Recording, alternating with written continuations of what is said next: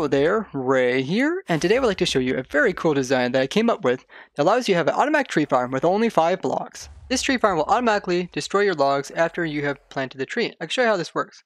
We come in here and we place down a sapling, and then we bone meal the sapling. Once the tree grows up, it'll be inside the wither, and therefore will damage wither, and then the wither will do his block breaking ability and break all the logs.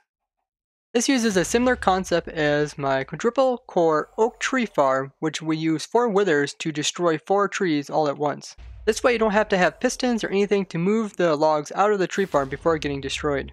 Besides there being an automatic way to destroy the logs, this tree farm also allows you to automatically plant the trees too. So you can either have the trees plant and have them naturally grow, in which case you would want to have a light source beside them, otherwise they won't grow naturally. So something like this will allow the tree to eventually grow.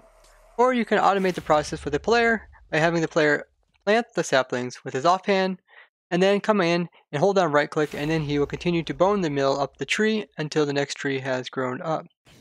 The sapling return system is the only thing that's really missing here, and it is possible for the wither to break up to 18 leaves, and you need 20 leaves to get an average of 1 sapling back each time, in which case you need to at least have a piston destroy 2 more leaves. And you have to put in a little water system to bring the saplings back to the player. I designed and built this tree farm to mostly prove that withers are not as dangerous as people make them out to be. So I'm going to show you how you can choose places to build this up in, as well as showing you how to properly summon this in, and also show you how that this can be done in survival. The way that this works is that the wither is summoned in, and he is attracted to this chicken down here. And first thing he does is his main head will see the chicken through this block, and he will try to get as close as possible to the chicken. So he's going to be hovering above it, so press F3 and B, you can see he's hovering up. Withers typically like to fly up about 5 meters above their target, so he's currently trying to fly upwards, but there is a block above him, which is this log. The chicken is sitting a little bit to the right side of this block, and therefore the wither will be turned in this direction. As the wither tries to stay focused on the target, and if the target moves to the side over here, his head's going to move over here too. Because the main head is targeting this direction, his side heads will be directly to either side of him. This is important because if the wither would turn his head this direction, then his side heads would no longer be inside this bedrock formation and would be elsewhere.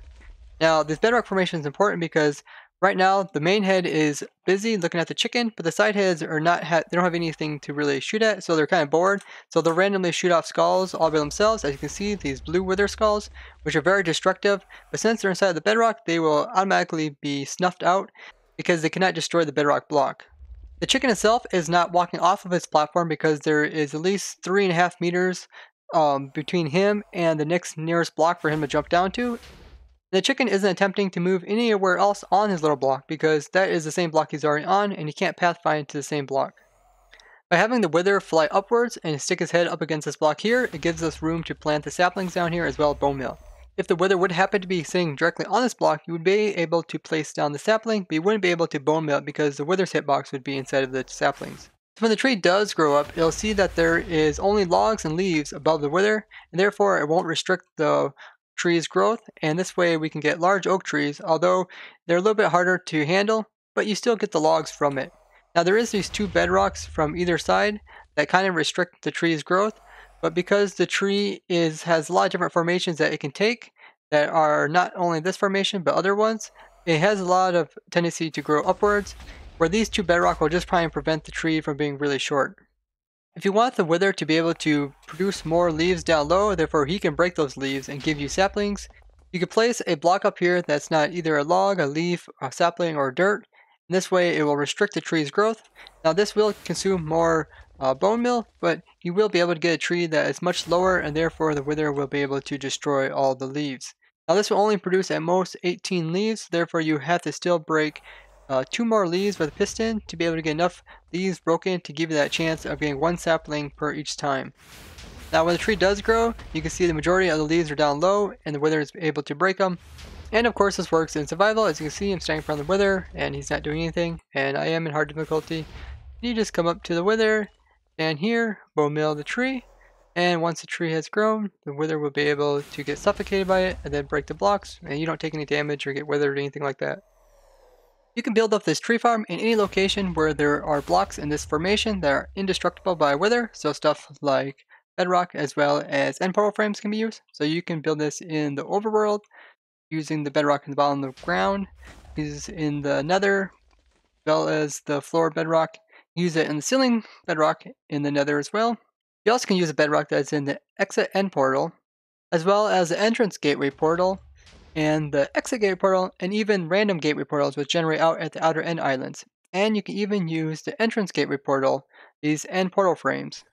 If you want to know how to break bedrock as well as other indestructible blocks, I will link down in the description to a playlist which I have all the different ways that you can break bedrock and stuff like that. Out of all these structures, the easiest one to get is the random gateway portals, because these you can get more of just by generating more outer end islands, and then they'll just randomly generate out there. So this is one I'll be showing you how to set it up at. Here's one of the randomly generated gateway portals, which will take you back to the obsidian platform. First thing you want to do is remove the gateway, and you can do this a couple different ways, just by placing a block that is smaller than a full cube and placing water up against it. You can even do this in survival, and then you just remove the gateway portal.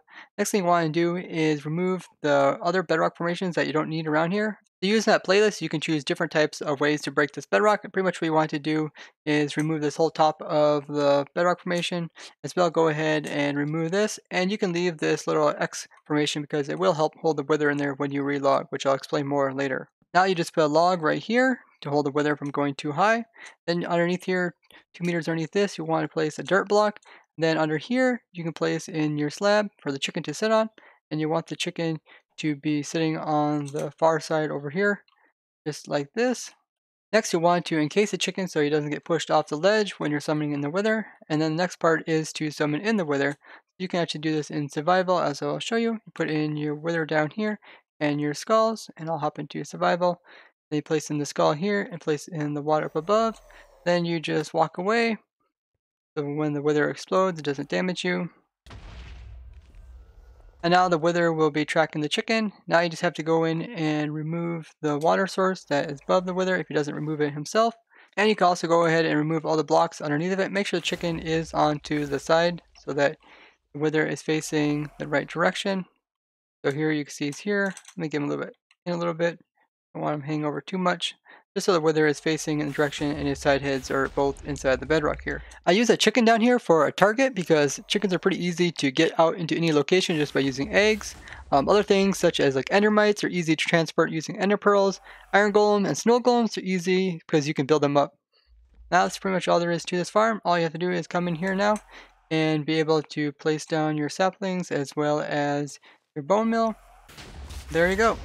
A couple things to point out: make sure that your chicken is at least 3.5 meters above any other blocks, otherwise he'll try to jump off his platform and walk around.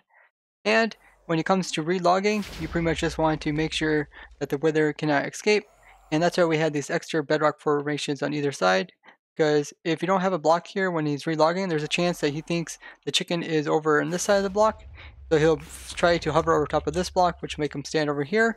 So before relogging, either place a block there or just leave the bedrock formation in there, which will make it a lot easier to relog. But yeah, this is completely safe to relog. I can go in survival, and by relogging, nothing will occur.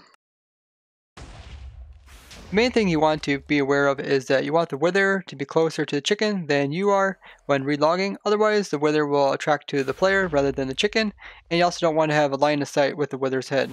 This was a fun build to do, and I even designed some of this up on the Twitch stream. If you'd like to join us during our Twitch streams, we stream about every day at 9 p.m. Eastern Standard Time.